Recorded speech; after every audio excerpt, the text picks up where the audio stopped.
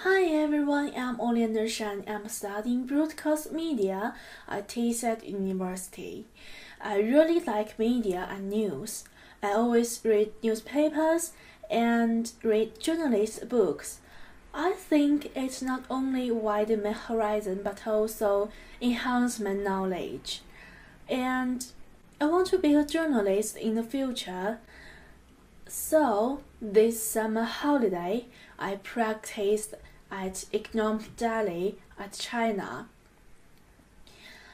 And I think that is interesting experience for me. I made so many friends, get better certifications, and get 2 months salary, 3,000 yuan. I'm really proud of myself because that is the first salary in my whole life. I'm really happy share my practice experience to everyone. Here we go.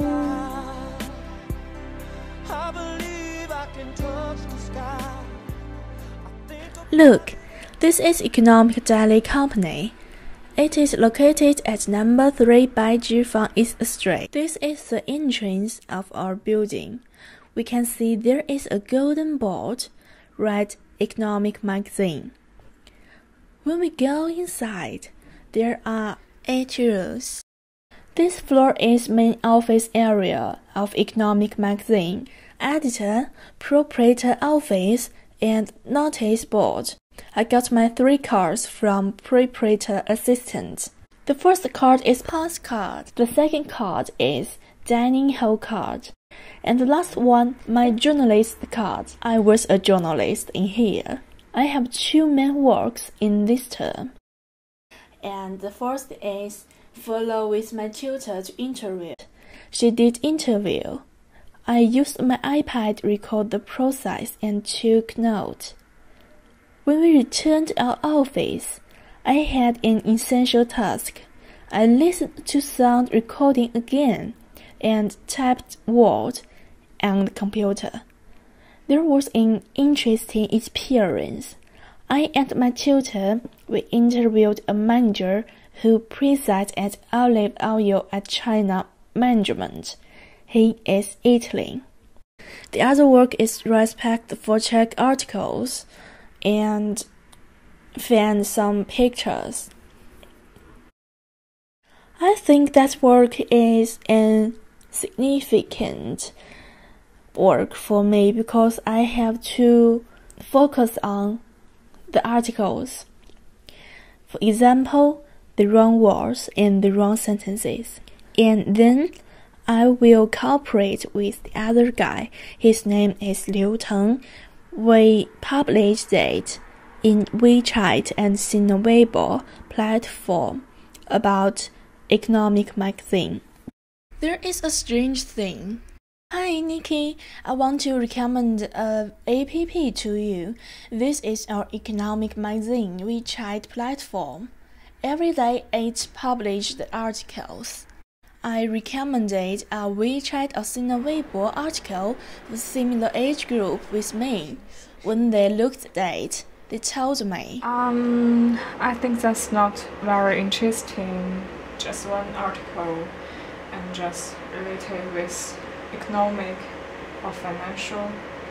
It's so boring for me. And then I wrote some suggestions and sent it to my tutor about WeChat articles. The first one is should post more materialist articles like Renmin Daily or China Daily. The second is do questionnaire for different age group and which group like the articles and like the Economic Daily. For the challenge for me from this practice time is about interview skills. I think I should do so many researches and preparations before interview, so I can ask the deep questions.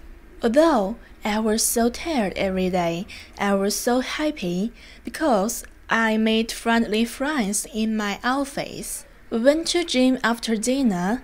We talked together, communicated each other. So I miss them. I contacted with my tutor Wu Rong in QQ, and she told me she will help me talk with other colleagues.